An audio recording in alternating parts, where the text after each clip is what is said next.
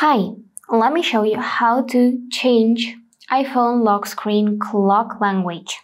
For that, firstly, just press side button to see the lock screen and now press and hold it for editing.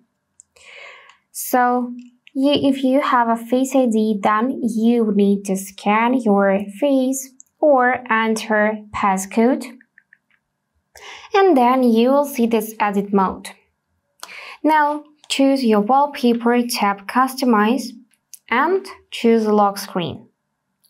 So here to check lock screen clock language, firstly click on your clock and simply tap on globe icon. And then you should see many different options for the clock style. For example, I have chosen Arabic Eastern.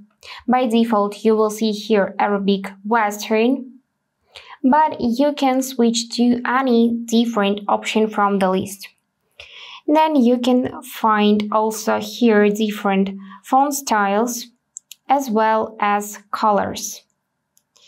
So in each section we got different font styles. As you can see, you can make it smaller or bigger as well as change its color.